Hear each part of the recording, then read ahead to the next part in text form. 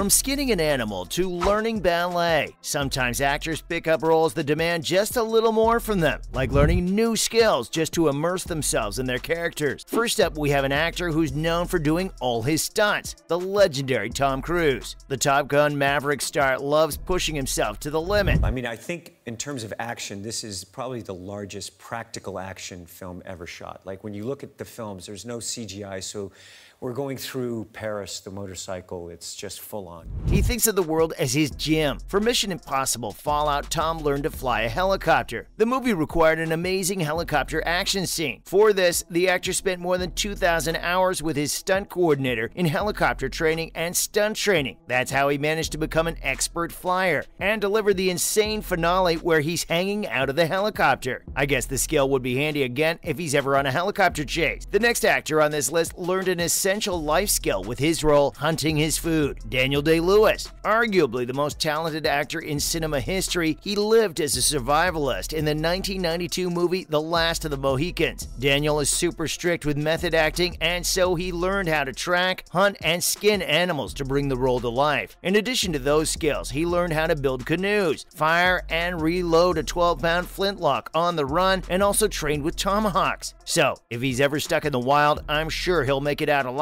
since he can skin animals and prepare meals to survive. The next actress also learned how to skin an animal, Jennifer Lawrence. The 32-year-old actress learned how to chop wood and skin a squirrel for the 2010 drama film Winter's Bone. She cut that squirrel herself, by the way. After doing that, she couldn't eat spaghetti for a long time. She was so dedicated to the role that she even carried an empty shotgun everywhere to stay in character. It became her breakout role, as she also got an Oscar nomination for it. The next actor on this list won his first Oscar with a role where he survived in extreme weather conditions, while also learning an indigenous language. Leonardo DiCaprio. The Revenant earned Leo his first Oscar. You know, how are we going to persevere? What are we going to do day to day? And you just kind of rely on instinct as an actor, and all that stuff, all that preparation, all the things you've thought about sort of dissolve away. But his draining role saw him learn ancient healing techniques, building fires, and how to shoot muskets. Anyway, the most impressive skill has to be learning the Arikara language. The actor had to communicate with the indigenous Arikara people in the movie. For that, an indigenous cultural consultant gave the lead actor and cast members lessons on the language. It's only spoken by remaining elders in North Dakota, so I think it's pretty cool that the cast knows how to speak it. Some learn a language, some learn ballet. That leads us to the next actor who trained for hours for her role as a ballet dancer. You guessed it right, Natalie Portman. The 2010 thriller film Black Swan saw the actress play ballet dancer Nina Sayers. She trained every day for about 5 hours while she was still working on other projects. She did have prior dance training experience and also a stunt double, but still, the actress felt like she didn't do enough. The 41-year-old actress confessed to the New York Times that she didn't know what she was doing, but it seems like she did because the role gave her a well-deserved Oscar for Best Performance. Next, we have an actor who learned another art, and he shut the world out to master it, Adrien Brody. The 49-year-old actor rose to stardom and gained international recognition thanks to his role in Roman Polanski's The Pianist. He landed the lead role portraying a Polish-Jewish pianist who plays on Warsaw Radio, so of course he had to learn the skill.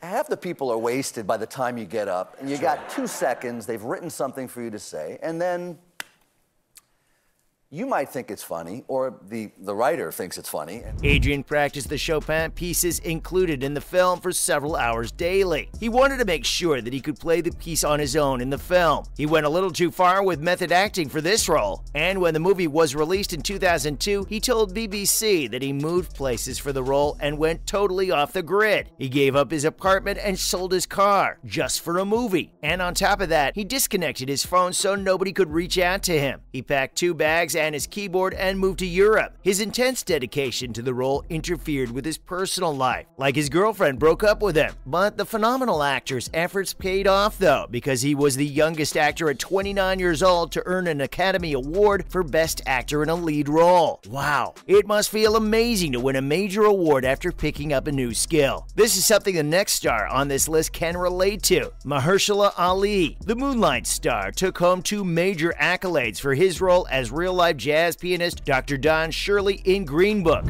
But a good friend at the time, we didn't have enough kids for our heat, and Robin came and raced with the boys. And I remember looking at Robin like, okay, yeah, good luck, don't take this personal. The Peter Farrelly-directed movie was based on the pianist embarking on a tour of venues through the South, and the actor won an Oscar and a Golden Globe for Best Supporting Actor. But it wasn't such an easy job. Behind the cameras, Mahershala submerged himself in the role by training at the piano for 3 months. He did this with the help of Chris Bowers, the composer of the film's score. The 33-year-old composer spoke to Backstage, where he admired the actor's attention to his work. He said that it was incredible to see his focus and dedication.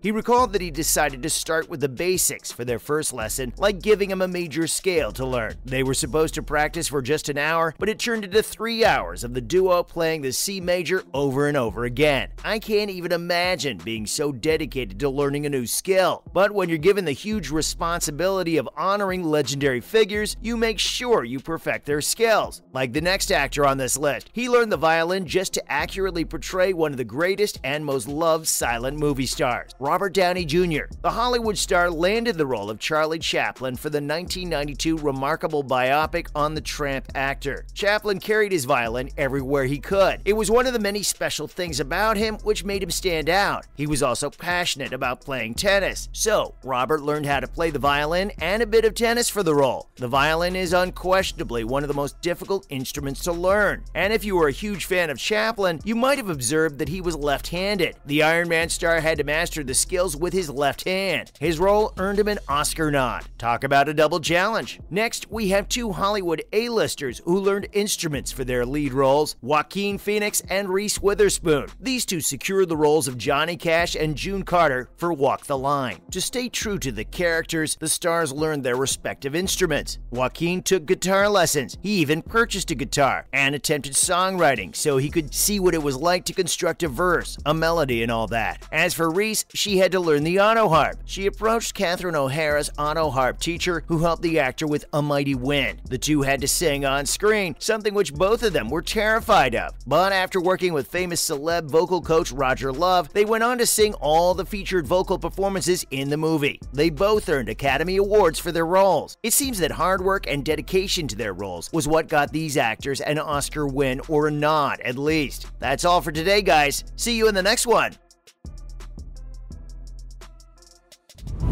I know I can't be free.